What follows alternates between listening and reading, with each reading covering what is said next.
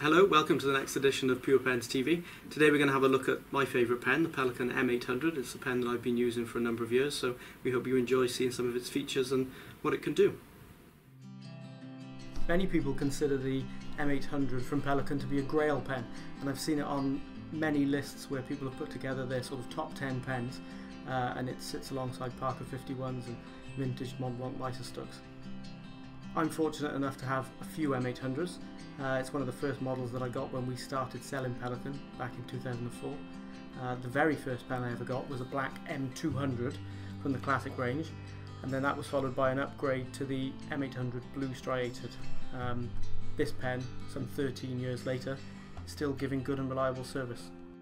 I've added to the M800 collection since then with an M800 clear demonstrator, a special edition from 2009, which doesn't really get used, it's only been inked a couple of times, and then an M800 brown tortoiseshell, and this is one of the 2013 remakes, an M800 Grand Place, which I had to get from another retailer elsewhere in Europe because they weren't available in the UK, and also the recently released M800 Renaissance Brown, and this one has yet to be inked.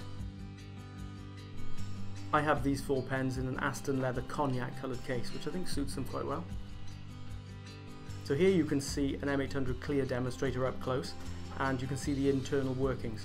Pelikan started making fountain pens in 1929, which is when they patented the differentiated piston mechanism. Before that they made ink and had been doing so in Hanover since 1834. In the M800, part of the mechanism is brass, as you can see in this demonstrator version.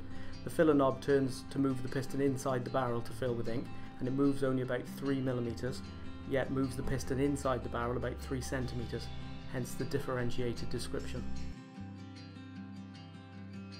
You simply dip the nib into a bottle of ink, turn the filler knob, and this loads the pen up with ink. The pen holds around 1.5ml of ink, which is twice the capacity of a standard ink cartridge, so it'll last a good deal of time, even if you do quite a lot of writing.